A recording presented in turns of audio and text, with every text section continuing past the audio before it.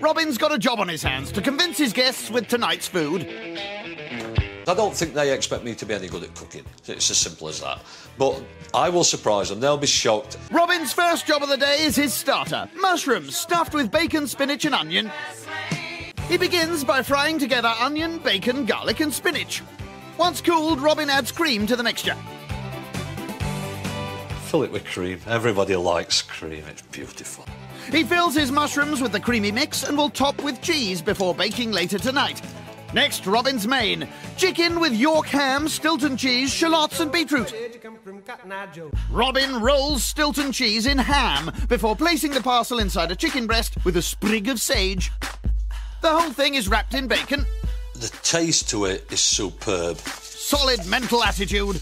Of course I'm confident. Dessert. Chocolate fondant with summer berries, fruit puree and cream. It's one of the hardest desserts you could do, and if they appreciate that and it's done properly, they must give me top marks for it. For his difficult dessert, Robin melts chocolate with butter, whisks together sugar, eggs and flour before adding vanilla extract and the chocolate. He then lines his ramekins. The hardest part about it all is getting the chocolate itself out of the ramekins once it's done. The mixture is poured in and a piece of chocolate placed in the centre of each one. Robin's fondants will be warmed through prior to serving. Robin rushes off to do what he's got to do before the arrival of his guests. First in, it's keen caravanner Richard. Richard, hello. Nice to see you. Next to arrive is Carly. Hello. Good evening, dear. Are you all right? It's talkative learning mentor Claire. Hello, Claire. Come on in, please. Robin adds the final touches to his starter. I've got to get this bang on. If I fail, I lose, and I'm not going to lose. Doesn't look promising. The filling that is the main part of the mushroom, she just didn't even try. I didn't like one or two of her things last night, but I had a bash at it. Having cooked his chicken in stock, Robin pops it under the grill.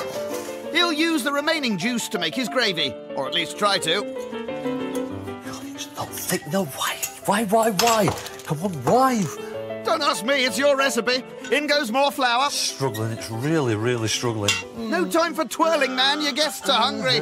There's an awful lot of noise coming from there, though. I can smell the sweat that's dripping down. What's happening? Your gravy's not thickening. Oh, Something must have gone wrong. It's about to get worse.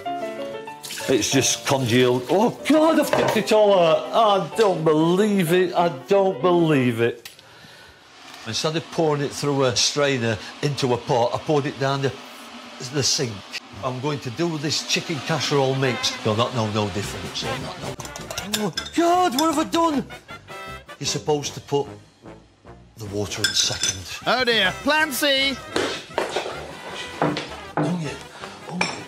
Onion it is, then. How do you go wrong with chicken? By serving it with a badly made onion gravy. I've totally f***ed it up. They'll have to do without gravy. I'm gutted. Gimme gravy tonight. Where's the gravy? Where's the sauce? Have we got any yet? Language. I can win it with this course. Get in. That's what you call cooking. That's what I call ice skating. There's two pieces of tarmac stood at bar. There's a piece from M6 and a piece from M1. God knows so. And he goes, well, I'm M6. Busiest traffic you'll ever have. Anyway, when he's saying that, M1 went really quiet.